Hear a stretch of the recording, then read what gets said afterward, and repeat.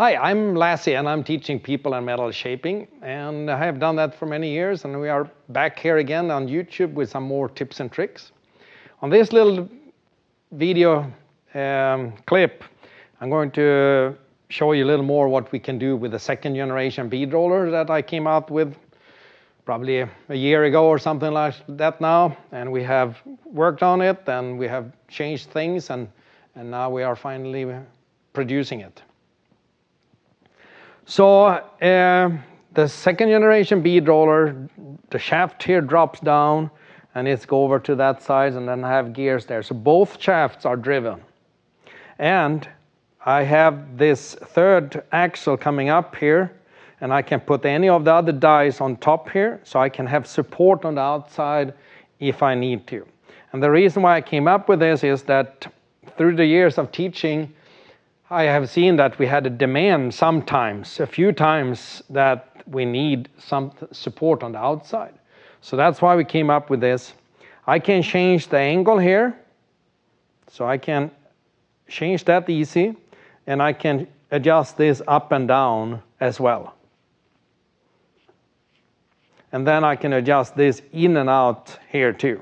So that's why I have this extension on here, on the bead roller there. So what I'm going to do here now, I'm going to open this up, hold this so it's parallel to the guide, and then I adjust this in so it's touching there, so I have support there. And then I can turn this either up or down, so I can keep that piece in level when I run the bead.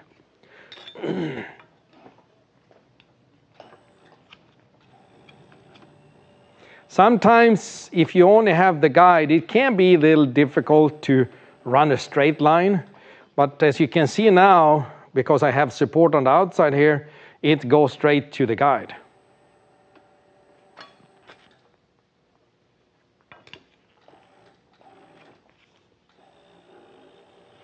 And a small, narrow piece like this, to hold it in level in the machine, can be a little difficult sometimes without the support on the outside.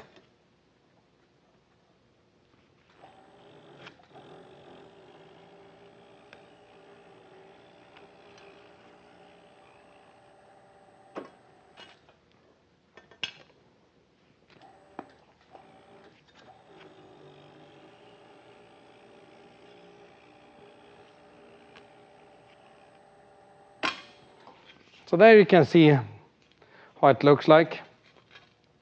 So that's what we can use the third axle for.